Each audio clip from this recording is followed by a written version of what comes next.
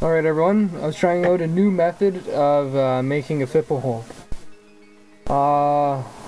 Rather than doing it the way you'd seen me normally doing it, where I would take the main body of the ocarina. You know, when I made this ocarina, you saw me make the main shape of it, the main potato.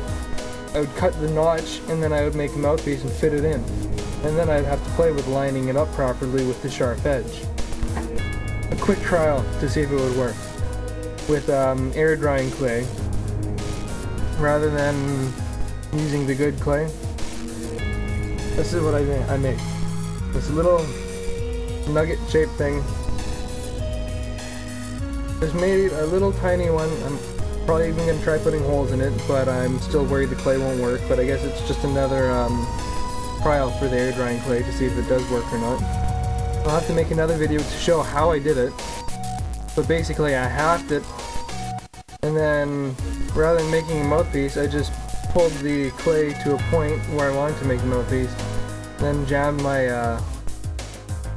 air hole making tool, air channel, up into the clay, and then met it with another. I used a little knife, a little blade into there and kind of dug the hole out, and then I aligned them. And then after I made the hole, I lined up my tool, like popsicle stick or whatever you have to use, in there. And I made a little notch in the back of the hole right here, the fipple area. Made a little notch in the back so I knew exactly where to sharpen it. You know what I mean? Where to make the exact point or edge. And then hollow it all out and cleaned it up, shaped it up, and hey, it works great. I think it's probably an amazing sounding hole. Maybe even the best I've made so far. So I might have a new method. But for the time being, until I really start going with making some sound holes, I'll know how high of a pitch it can get. Or until I try this method again with good clay.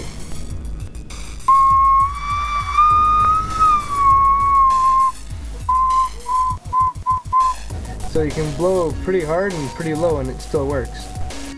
Of course, like with any ocarina, the harder you blow, the higher the pitch will go and it'll sound a little funny, but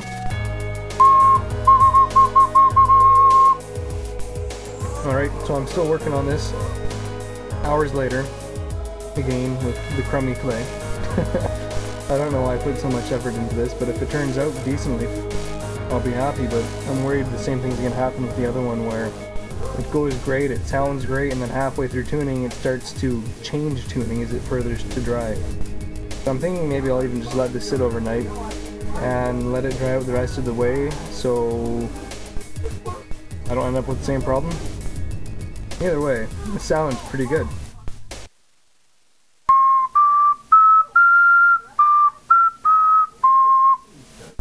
So, I've got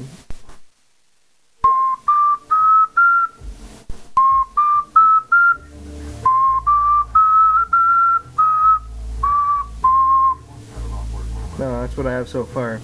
I think it sounds pretty nice. Got a pretty clear tone. And it's still not 100% tuned, so it's still just slightly off just by a little bit. But I mean, after I get that down,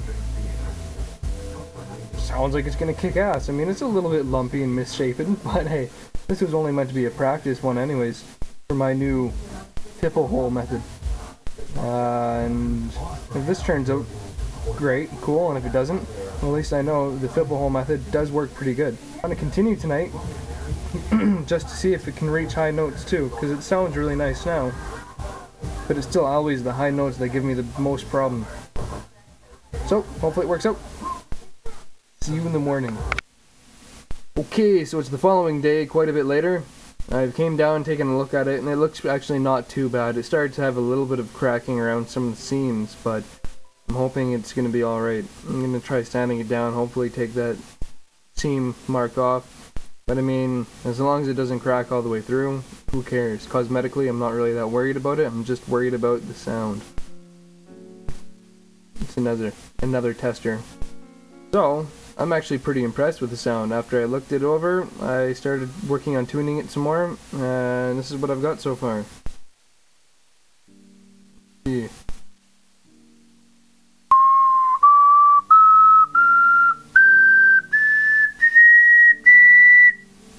highest 2 notes need a little bit of work, and I know that. I just haven't gotten there yet, and I just thought it was about time I make a video.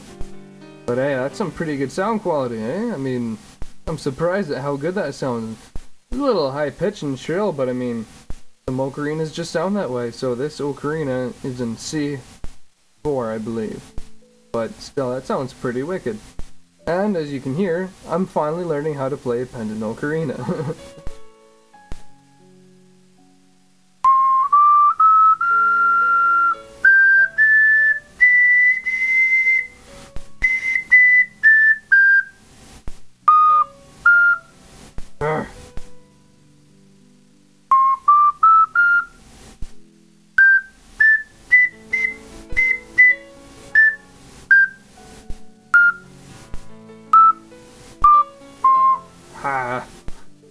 It's done, other than cleaning it up and making it look pretty. I was gonna sand it all down and make it all nice because I've got some lumpy edges and everything. I was just gonna clean it all up and then maybe even throw it in the oven and bake it for a little while just because it is air drying clay. But just to make sure that it was 100% all dried out and good to go. And then maybe paint it up too. I don't think you're gonna be able to do that. I've looked through all the holes on the inside and I can see it cracking all over the place. In between the fipple and the bottom hole and all the 4 top holes, it's cracking all over the place, so I don't imagine it's gonna last. So if I leave it for maybe a week, and if it survives, then I'll clean it up and paint it. If it doesn't survive, well then, at least I know this fipple works awesome. It sounds great. Especially on an ocarina as small as this and as high pitch as this, the sound does not falter, regardless of how high I go. So if I make a sweet potato using this method and it works great, I'll make a much larger one, and I think I'm on the way to getting the sound just right.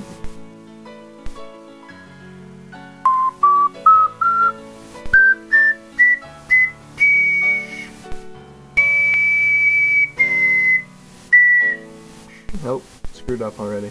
But as you can hear, it's great. I can go up the scale, I can't really go down yet.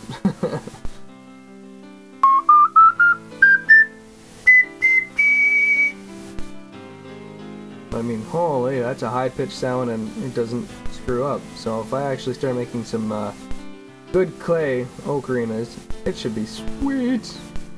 Alright, thanks guys, take it easy, and if it survives, I'll make another video showing how it turned out. And if it falls into a pile of rubble, maybe I'll do the same. Take it easy, guys. Hey, okay, I lied. I also cleaned it up a little bit. Couldn't resist. It's pretty cool, and I'm hoping it lasts. And if it doesn't last, at least I can kind of show this is what I got. Little dinky pendant ocarina. My first successful pendant ocarina. That I wouldn't feel too bad about wearing around my neck. The little black one I would wear around my neck and not feel bad, but the green one, no, that one's pretty sloppy looking. But this one turned out pretty awesome for the cheap clay. So I have to thank 2 people in this video, specifically anyways. Armistice for pointing out the round fipple shape. That kind of, I think, is adding to my new method of making the fipple sound quite a bit better. Could or could not, who knows. Either way, it worked and it sounds great, so thank you. And Ocarina Tycoon for saying that I should give air drying clay another chance. Well, not his exact words, but he pretty much said he uses it and it works good for him. I think he's probably using a better quality air drying clay than I'm using. But either way, I gave it another try, and for speed, I did get this one done quite a bit quicker. Due to the fact of the new method of making the fipple and using the air drying clay. Now it might still fall apart on me, it might not, and it'll be a shame. It was a really good test, so it worked great. Thank you guys.